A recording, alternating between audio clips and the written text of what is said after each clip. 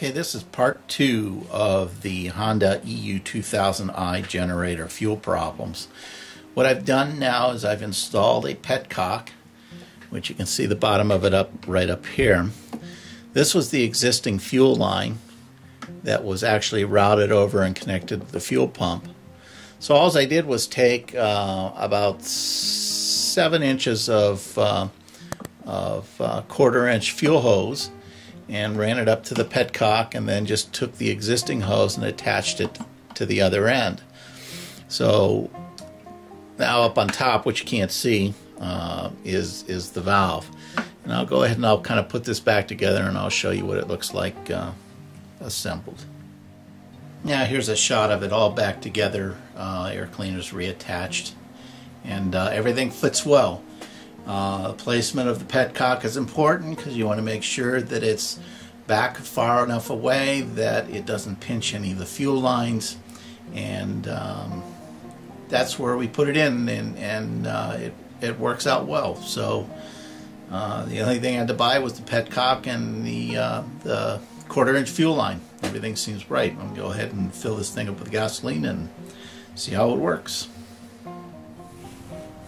Okay, the generator has been filled with gasoline and we're ready to do the first cold start on it. Flip it to the on position. There's the petcock that you didn't see before from the bottom, at least anyway. Choke is on.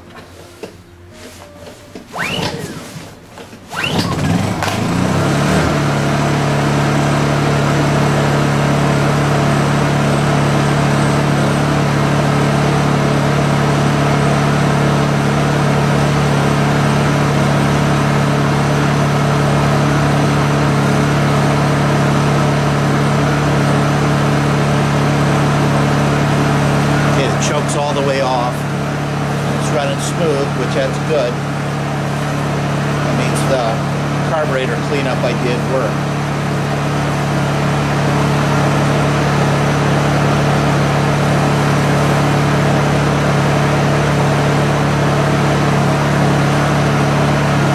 Okay, we're going to do the first test. I'm going to turn off the fuel and see how long it takes to shut down.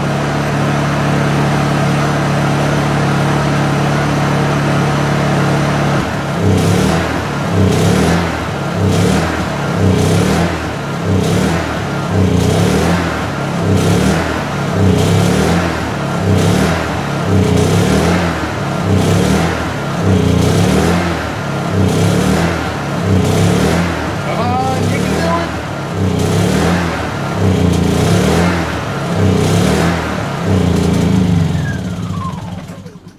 1 minute 32 seconds.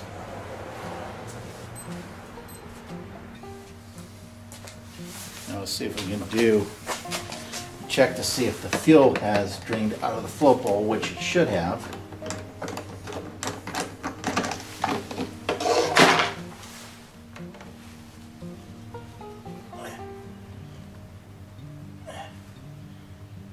Now there's still, that's about right. That's just in the lower half. The float bowl actually has a recess in it, so just that tiny little bit. So the float bowl was virtually empty, which that's pretty good.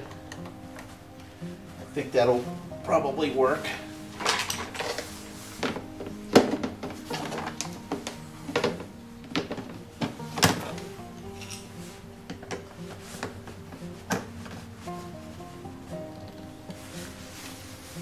Overall, I think I'm pretty pleased with that. Comments and suggestions if you have any.